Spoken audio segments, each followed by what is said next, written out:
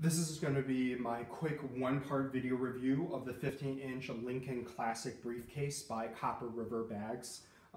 If you are interested in a more in-depth review, I will have a three-part video review coming up later. This is just basically a quick introduction to the bag, giving an idea of generally how it looks, and a quick video so you don't have to spend a lot of your time trying to figure out everything that I talk about in my upcoming videos. So this particular bag is made by Copper River Bags. It's their 15-inch bag. I bought this specifically to be a carry-on bag that I use a day-to-day when I travel for work a lot. It's thick enough that it fits well as a personal item under the seat in front of you without a lot of space to go around. So if you fill this bag up, it perfectly fits under any airline seat that I've flown on. It's also a bag that's much lighter than a lot of the other leather bags out there that allows you to carry more without feeling really fatigued when you're running through the airport, like when you're in Atlantis airport and it takes you over a mile of walking to get from one side to the other side of the airport. It's nice to have a light bag that you're carrying with you. So starting with the basics of this bag, if we start off with the shoulder straps, it comes with a single shoulder pad, which works fine. I find that I almost always use one pad more than the other, even in double padded bags. It has a nice width to it. It's not neoprene filled like some of the saddleback ones, which is fine. I don't find an issue with comfort. Straps themselves are secured with these nice little lobster claw ends, harking to the older designs by Saddleback. Has a single rivet across. I do kind of love this design. Their rivets, they look really unique, and I'm not really sure quite how they get this design into it, but it has the two different colors on the one end of the rivet, which just, it looks nice. It's very visually compelling the way that that's designed. These are all unlined, so it's raw, kind of the back end of the chrome tan leather on the other end, which is fine. If you love leather, this is kind of what you look for. You want to be able to kind of feel and touch all different sides of the leather. I haven't noticed any issues in terms of the overall strength of this causing issues with the leather stretching or anything. I'll let you know if we run into those issues at some point in the future. Has a nice little buckle with multiple buckle holes to choose from to choose the appropriate length. I'm about 6'1", and this is the natural hole that I end up at, which does mean that if you're significantly taller than me, this bag might be a little bit short for you, though I would think that with the extra, 2 or 3 inches that you have here, even if you're a little bit taller, you should be relatively okay. It has 2 fixed holes to hold the extra tongue of the strap that comes across. And the way I use it, it fits perfectly in the first hole without too much hanging out on the back side. So pretty decent strap, like it. The handle, very long. There's no O-ring or D-ring here for your hand to get caught on, so you can easily grab and hold onto the bag. Nice long length to it. You can grab your hand along any part of it. The way the leather is made is kind of one leather strap that goes around both parts of the D-rings, and then another piece of leather that wraps all the way around. You kind of naturally rest your thumb on one side and your fingers on the other side, and it gives you a very secure feel to this bag. The leather of this bag. This is what I absolutely love. This leather is gorgeous. If you look here, you can see you can just mark up the leather just by running your fingers along with it. After I got this bag, as you can see in the unboxing video, I just did a little bit of conditioning. I used a little bit of Chamberlain's #1, used a cotton applicator pad, kind of scrubbed a little bit to pull up the nap to this leather, and now that I have it, I absolutely love it. It is as good as the leather that you see on Saddleback, especially its Velveety Tobacco. Let me grab one of my Velveety Tobacco Saddleback bags to show you the difference in this leather. So this is one of my Saddleback Velveety Tobacco bags, the laptop bag. You can see here it has this beautiful kind of velvet to it. This is one of the older bags that they created. And this one, almost exactly the same. The advantage of the Copper River color of this bag is that it is a lot darker. And the darker color means that you don't worry about it getting stained or getting dirty. And it looks very professional on top of it. I would say that this color is probably closest to the dark coffee brown color Saddleback, though a much lighter shade of it is just stunningly beautiful. The bag here has a back pocket that fits one full sheet of paper.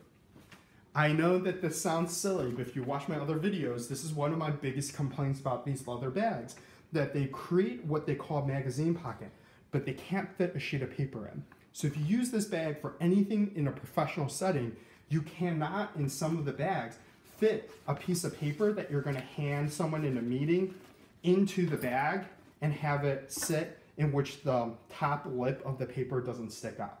Which means that if you're walking from meeting to meeting, the top piece gets crumpled, it looks unprofessional, and doesn't look nice. The way this bag is designed, you can get a full sheet of paper in and out, it looks nice and crisp, and you don't have to worry about the top piece of that paper, the corners kind of rubbing against your body and making it look unprofessional, and handing a client or someone a piece of paper that looks as if, you know, it's been wrinkled and you don't really know what you're doing. The bag itself has two side pockets here. So you can see here, pretty decent depth to it. Takes up the full gasket length, which is 5.5 inches. The bag has no unnecessary D-rings anywhere. There's only 2 rings here that hold the sides to it. Since I'm using this as a carry-on bag, I actually don't have the luxury of being able to attach too much to the outside of the bag, because the size then would grow too large for me to be able to fit it under a seat in front of me. So this is actually the perfect length of what I need without any unnecessary pieces. The side straps of this bag. If I turn it to the side here and you look, the side straps are designed in a length in which it perfectly falls the length of the bag without unnecessary tongue from the side strap flopping around and looking unprofessional. Almost everyone that has a saddlebag tucks in these side straps, and then when they use it, they pull it back out. And the reason they almost always do that is if this was a saddlebag, the strap would be hanging off the bottom of this chair right now, because it would be just far, far too long. These straps are short enough that even if you don't use them and you just let them hang naturally, it looks really, really nice. It's aesthetically pleasing. You can't tell me that the designers didn't think of this and measure the exact length that they needed for it to sit comfortably like this. This is, I think, how side straps should be designed.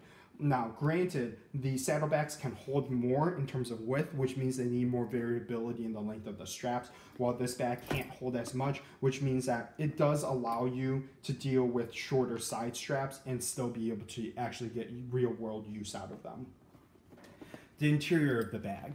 Interior of the bag is lined with a black smooth pigskin lining. You can see the rivets popping through and the center strap being sewn on, as well as the pocket, the handle being sewn on. No rivets there, no metal bar or piece of leather underneath to protect the top and give it rigidity, which means that it is a little floppy along the top. We'll see how this kind of does over time as we use this bag more and more, if this becomes an area of compromise. But for now, I'd rather sacrifice that weight for a much lighter bag, especially when I'm carrying this, you know, long distances, traveling outside of different cities and different airports. The center pocket of this bag, single gusset with 2 small pockets for you to hold your things, and then this large center gusset for you to put everything else you need. The center gusset is absolutely perfect because it allows me to fill the bag how I want it filled. And also, I know if I fill this bag to the absolute maximum, I'm okay. I can still put this in the seat in front of me. While with my other leather bags, the maximum width of the bag here that the gusset could expand to is wider than the height of the ground to the bottom of the seat, which means that sometimes you can't fit this under the seat in front of you if you fill my other briefcases up slightly too much. So this bag kind of fits my overall needs that I want for a carry-on bag. You know, as a personal item, I have a nice back pocket that I can use for my meetings. I have a beautiful bag with gorgeous leather that allows me to enjoy my leather as I'm traveling and going to meetings. It's a great conversation starter and conversation piece. It's very, very well designed. That looks professional in my professional settings, but also looks kind of rugged and everyday use enough that as I'm going through the airport, it doesn't seem weird that, you know, I'm wearing, you know, sweatpants and a t-shirt and carrying a bag like this rather than dressing business casual. This kind of works with both. So I really, really enjoy it. This is my brief video review of the Copper River 15-inch Lincoln Classic briefcase.